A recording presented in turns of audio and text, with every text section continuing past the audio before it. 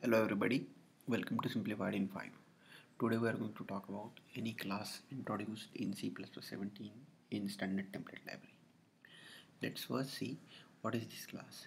So basically this is a container class for holding single value of any type in C++ and it's defined in header any.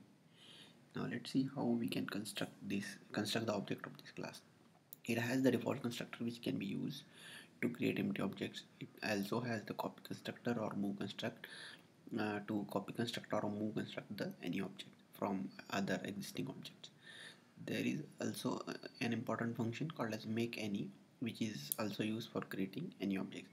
So here you can see the simple example of how to use make any to create an any object holding an integer or a string.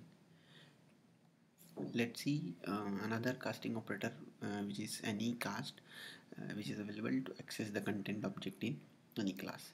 This class can be used to safely typecast the contained value and access it. So this operator throws exception of type bad any cast if the requested type ID is not matching with the content of the any object being accessed.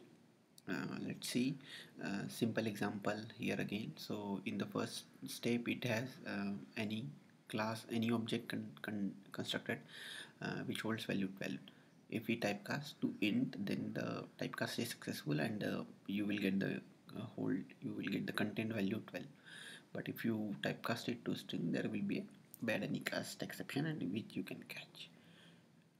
So the important function is another important function is has value, which is an observer which tells you if the object is holding any value or not.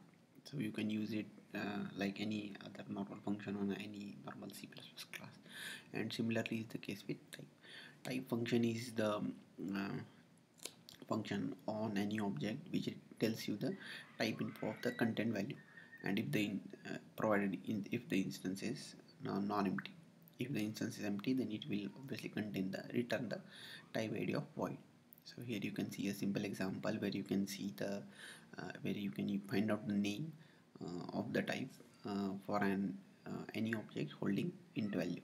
So these are the basically 5 key things that I wanted to talk about. So first is type, then type function, then there is has value function, there is any cast operator. You can see make any function which can be used for constructing, and then the basic thing is how or what is the any class purpose in C++. So thanks for watching and hope this helps.